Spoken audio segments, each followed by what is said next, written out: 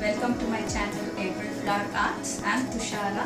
Today I'm going to share with you my recipe for chicken wrap. It's a very spicy and yummy dish.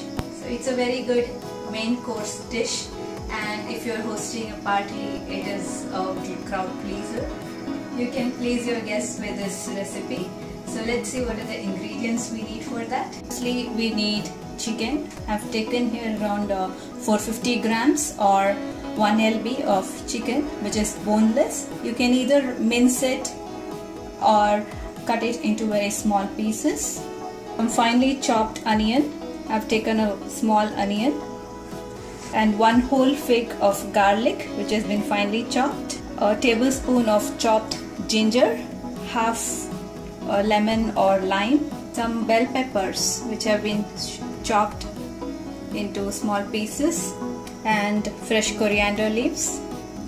And the spices you need are, of course, turmeric powder, red chilli powder, coriander powder, and garam masala, salt and black pepper powder, and any cooking oil. So firstly, I'm going to marinate the chicken for some time. So I'm going to put some salt and black pepper powder and a quarter of a lemon or lime. So I'm going to mix it well and keep it aside for some time. Meanwhile, the pan is heating up. So what I showed was the ingredients you require for the filling, that is the chicken filling that you need for the wrap. So let's see how to prepare the filling for the wrap. So I have a pan heating up with 2 tablespoons of oil. The pan is at medium to high heat. Oil is hot enough. I'm going to add the finely chopped onion into the oil. I'm going to season the onion with some salt and saute the onions till they become a little soft. The onions have become a little soft and they are starting to brown. At this point, I'm going to add the marinated chicken into the pan. I'm going to spread it into the pan.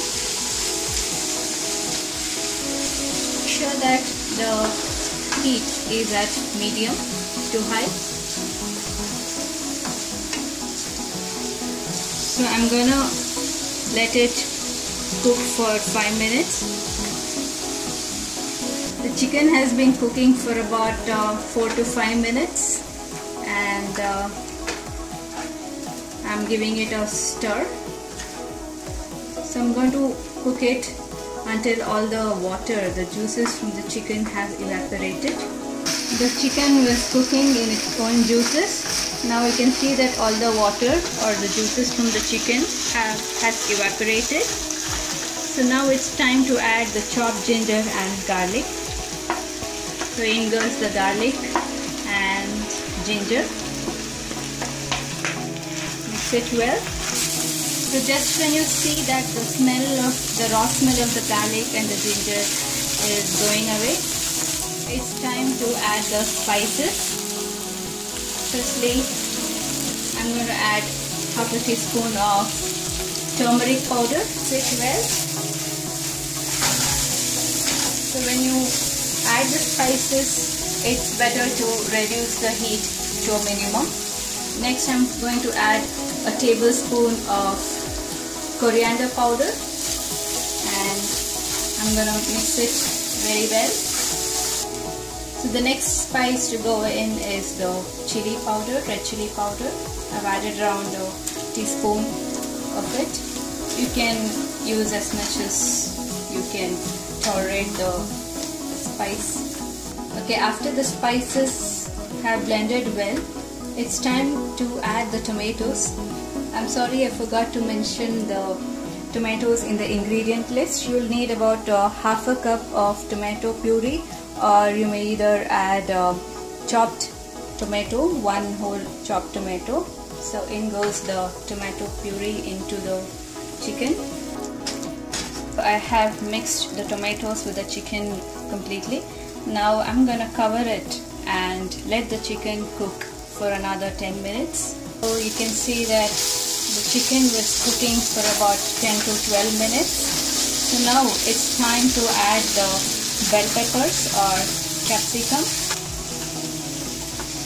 I'm going to add a little bit of salt for the bell peppers.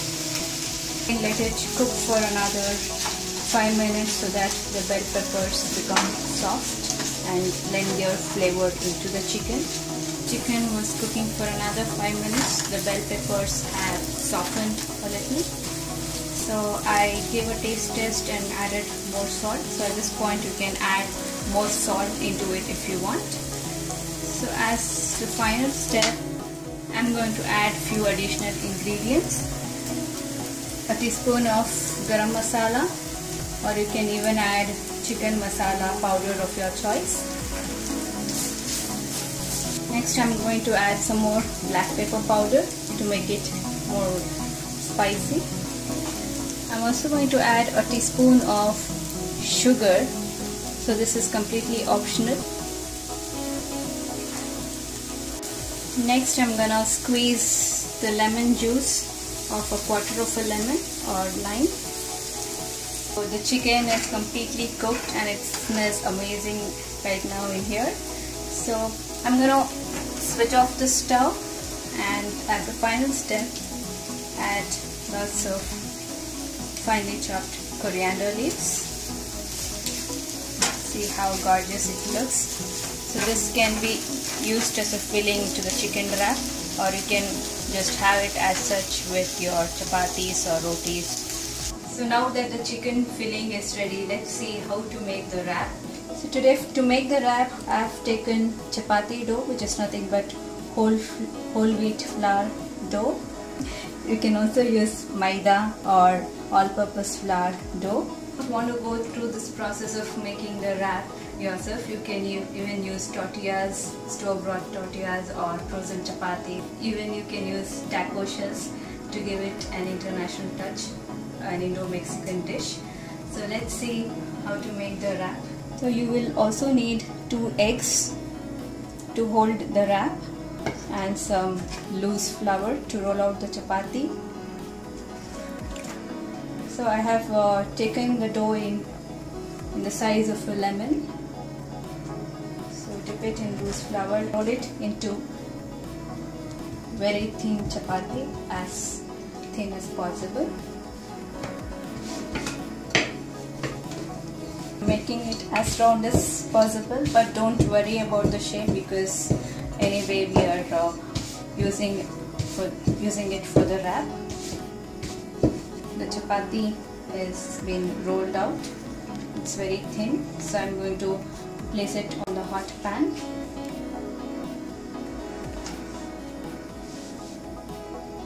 So we need to cook it on a very low flame for about 1 minute. So in the meantime, I'm gonna beat the egg with a fork. You can add a little bit of salt and black pepper powder into the egg as well. Egg mixture is ready. So one side of the chapati is cooked well, so make sure the flame is at minimum. So I'm gonna place some of the chicken filling into the chapati. The wrap now, just bring the ends of the chapati together, just like that, and press it so that it sticks, and then bring the other ends as well like this, and then just press it. So when all the ends of the chapati have come together like this, just add a little bit of the egg mixture that we had prepared, just like that. So this helps the wrap to stick well. So at this point I'm going to add a little bit of oil around the wrap, a few drops of oil, and then give it a flip, just like that. I'm gonna let the wrap cook for a few minutes till. You can add a little bit of the egg mixture again on the other side. Okay, the other side of the wrap is cooked. Now let's flip it. So now you can see that the ends of the wrap have sealed very well. So the chicken wrap looks ready. Let's plate it. So the chicken wraps are ready. I've served it onto the plate. So I'm going to cut it and show it to you how it looks. This is how the chicken wrap looks. It looks so delicious. Serve it hot. Don't they look delicious? So it's a definite crowd pleaser. So what you can do during, if you're hosting a party, you can make these chapatis ahead of time, but make sure they're not completely cooked. They're half cooked, and the filling also ahead of time, and then assemble the wrap just before the party. With the filling we have made, you can make around 7 to 8 chicken wraps. So if you enjoyed this recipe of chicken wraps, please hit the like button, subscribe to my channel, and leave your comments and suggestions in the comments bar. Until next time, it's bye from me. Thanks for watching.